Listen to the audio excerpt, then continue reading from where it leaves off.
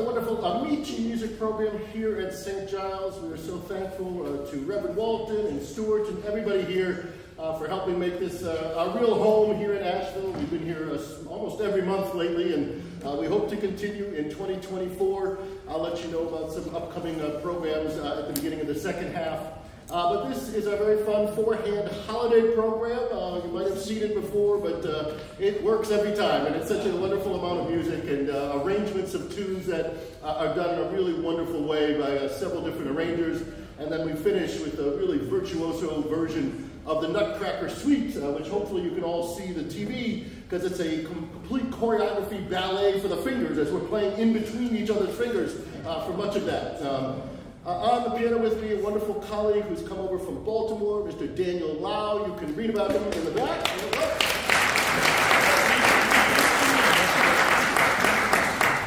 Dan and I went to Peabody together to get our masters and doctorates many years ago. He has stayed in Baltimore. He's now the chair of the music department at Washington Adventist University. And it's been wonderful to reconnect and play these concerts with him. Both of us have seniors in high school, daughters who are in the whole college search and stressed out. So it's nice to get away from that and have a little time here at Asheville.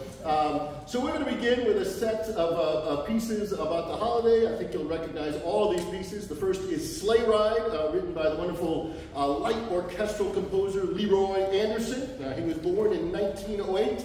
He went to Harvard University and got his PhD in German and Scandinavian languages. He actually spoke 11 languages fluently, and during World War II, he was stationed in Iceland as a translator. While he was there, he actually composed his first orchestral work. You might remember it was called The Syncopated Clock from 1945. It was a pretty big hit. He followed that up a few years later with Blue Tango, which became the first instrumental recording to ever sell over 1 million copies. A very popular piece.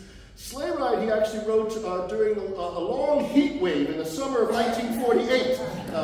He was dreaming about snow and wrote this wonderful work. It was then premiered by the Boston Pops and Arthur Fiedler, who was a big supporter of Leroy Anderson. The biographer of Leroy Anderson, his name is Steve Metcalf, wrote in his book, "Sleigh Ride perhaps has been performed and recorded by a wider array of musical artists than any other piece in the history of Western music." He then has about 3 pages of all the various performers and artists who have done this. They include the Mormon Tabernacle Choir, the 3 Tenors, the Spice Girls, Bela Fleck, and my favorite, the Muppets did a real good version of Sleigh Ride. We then move to probably the most famous and the best known of all of the holiday songs, White Christmas, written by the great Irving Berlin, one of our finest songwriters who wrote over 1,000 songs and lived to be 100 years old while doing it. He actually wrote this piece also in kind of a hot place in La Quinta, California in 1941.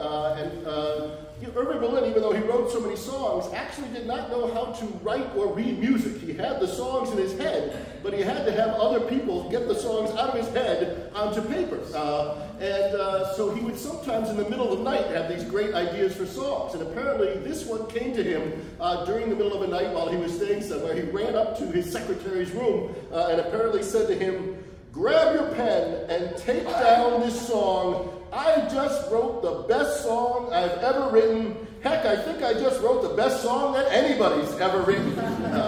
And he was not far from the truth. It's premiered with Bing Crosby debuting it on Christmas Day 1941, which was sort of right after Pearl Harbor, and it's become really part of our American fabric.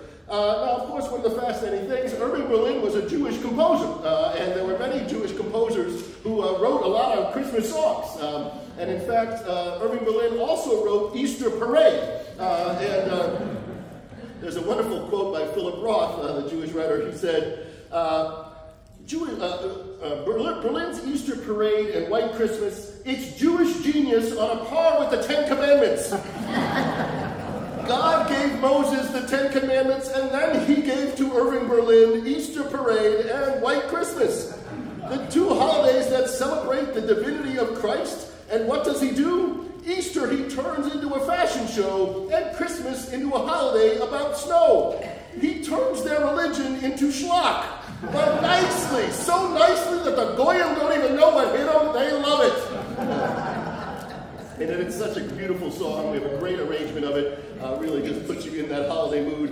And we will finish with Jingle Bells, which was actually written in 1850 by a guy named James Lord Pierpont in Medford, Massachusetts, at the Simpson Tavern. Now, Medford was the home of sleigh races that used to happen every week during the winters there. This guy sort of loved writing about these races, wrote this great song. The other interesting fact about Jingle Bells, it was the first song ever broadcast from space.